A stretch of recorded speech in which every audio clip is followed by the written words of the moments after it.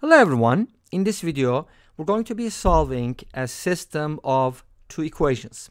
Notice that we have three variables but two equations. So are we going to be able to find numerical values for x, y, z? Well, we can, but there's going to be infinitely many values for which this is going to work. So how is it possible to find this ratio x plus y to x plus z? That's what we're going to talk about. And I'll be presenting two methods, I think. I'm not exactly sure about the first method because I haven't tested it. I'm just going to do it on the fly. Okay? Let's see how it works. So you can see my thinking process. So we have these two equations, 2x plus y plus z is equal to 11, and x minus y plus 2z, or not 2z, allow me to make that joke real quick. I know it's cheap, but equals 7. So, first of all, think about what we can do from here. I got two equations, so I can solve for at least two of them, right? Can I? Okay, let's see how this works. And by the way, we're not necessarily looking for integer solutions, so this is not like a Diophantine system. If I was looking for integer solutions, that would be doable in the general sense because these would be integers. I don't know if there's gonna be finitely many solutions with integers. I haven't tested it, but anyways, there's probably infinitely many anyways. So here's my system, and what can I do with this? I do need to find x plus y over x plus z. So I think it makes sense if I can express y and z both in terms of x. Is that possible? Well, we could probably do that. For example, I could try to eliminate at least one of the variables, right? And then go from there. Maybe I can eliminate x and find the relationship between x, y, and z. And then using one of these equations, I can write each one in terms of x. I don't know. I'll just see how this goes. So I want to get rid of x. That's going to be my first approach because I want to be as far away from the second approach as possible. That's why I try to avoid hitting that. So let's go ahead and multiply the second equation by -2. That gives us -2x plus 2y minus 4z is equal to -14. And the first equation is 2x plus y plus z equals 11. Let's go ahead and add these up. These two are going to cancel out. And now I'm going to end up with 3y minus 3z is equal to -3. Awesome. I can basically divide both sides by 3. That gives me y minus z is equal to -11, or y is equal to z minus 1.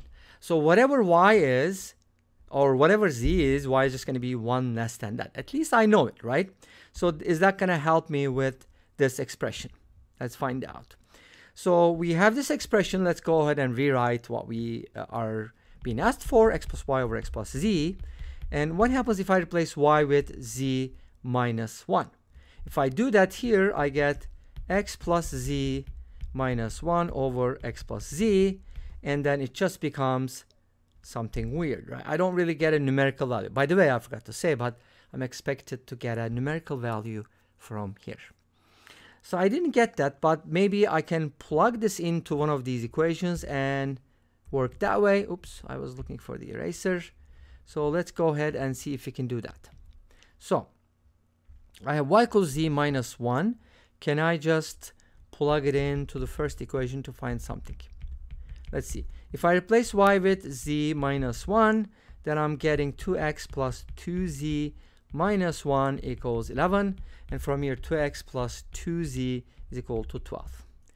Okay, so I got x plus z is equal to 6. And then since I can express z as 6 minus x, and since y is 1 less than that, y is just going to be 5 minus x. Let's go ahead and try these because both of these are in terms of x, so hopefully they'll work. Okay, great. So let's go ahead and rewrite our original problem.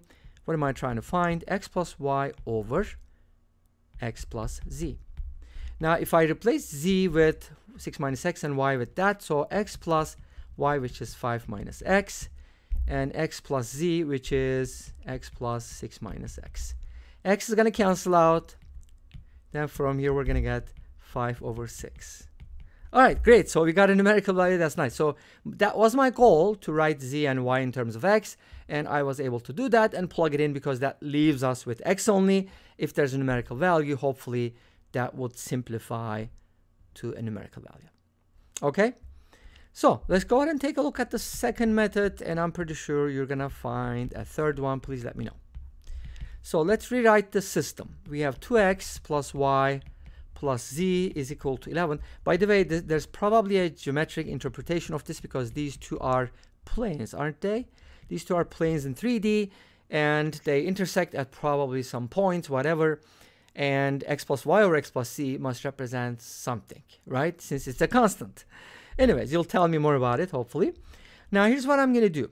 Since I'm trying to find x plus y over x plus z, and we kind of went near that with the first method, but I avoided it on purpose.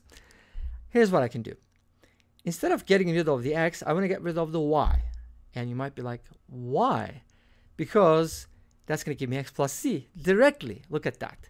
I'm going to add these two equations up. Y is going to cancel out. 3x plus 3z is 18. Divide by 3. You get x plus z. Part of the expression, isn't it? So this is half of the work. Great. So let's go ahead and find the other piece.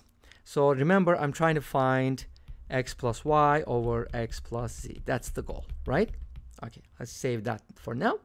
Now I found x plus z. How can I find x plus y? Using the exact same equations. So let's kind of rewind and work with these equations again. But this time, we're going to find something else. 2x plus y plus z is equal to 11. X plus y, x minus y, I mean, plus 2z is equal to 7. And I'm trying to find this right here. So I do need x plus y from here. How can I find x plus y? If you said get rid of z, you're totally right about that. That's what I need to do.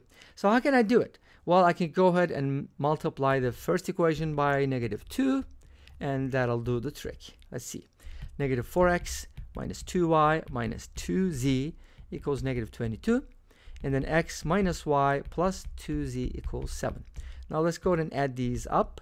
2z is going to cancel out, leaving us with negative 3x minus 3y equals negative 15. If you divide both sides by -3, guess what you're going to get?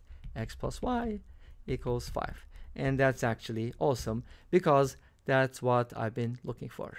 And now remember, x plus y is 5. Let's write it here. And x plus z is 6. And I'm looking for this. So x plus y over x plus z is just going to be 5 over 6. Does that make sense? Okay, so basically with the first method, I kind of try to avoid getting this directly. So I solve for y and z in terms of x, but first I solve for y in terms of z, and then I solve for x. I solve for z in terms of x, and that gave me y in terms of x, and then I plug those in. Make sense? Okay, great. Awesome. Now, that's pretty much it, and this brings us to the end of this video. Thank you for watching. I hope you enjoyed it. Please let me know. Don't forget to comment, like, and subscribe. I'll see you next time with another video. Until then, be safe, take care, and bye-bye.